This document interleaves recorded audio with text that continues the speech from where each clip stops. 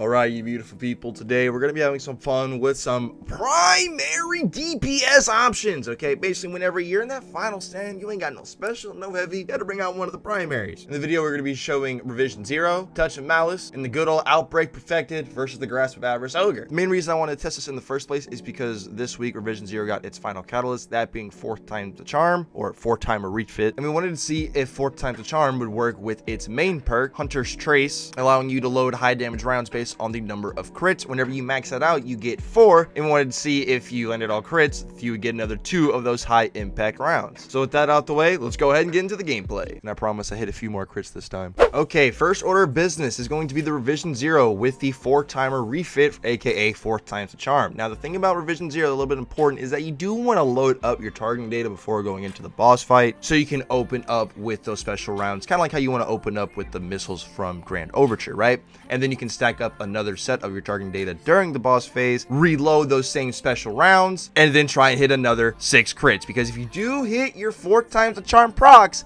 you will actually get those bullets back, which is awesome, allowing you to shoot a total of 6 of those special heavy rounds. The only caveat to this is that you are gonna have to stack up your targeting data beforehand, and in order to do that you have to hit precision crits. Just keep that in mind if you are going to be using this pulse rifle. Now if we talk about the other exotic pulse rifle that you would use in this situation, the tried and true good old Outbreak Perfected, you obviously won't have to worry about stacking this pulse rifle up like you do with the Revision 0. And the way this gun works, the more people that are using this, the just more damage you guys are going to do as a whole, because of all the extra nanites you're just putting on the boss. There's a reason why this gun has been so well liked, so well appreciated, and has a bit of a mainstay as a backup, if all else fails, damage option when you literally have no other ammo and you got to take that boss down. This is the classic gun that people would swap to. Keep in mind, for the gameplay, both of us do have the catalyst, so we're not missing out on any damage there. So I definitely thought this would be a perfect match. The new exotic pulse rifle that has some capabilities or some potential, and the classic one that's been reigning supreme for quite some time. And yeah, dude,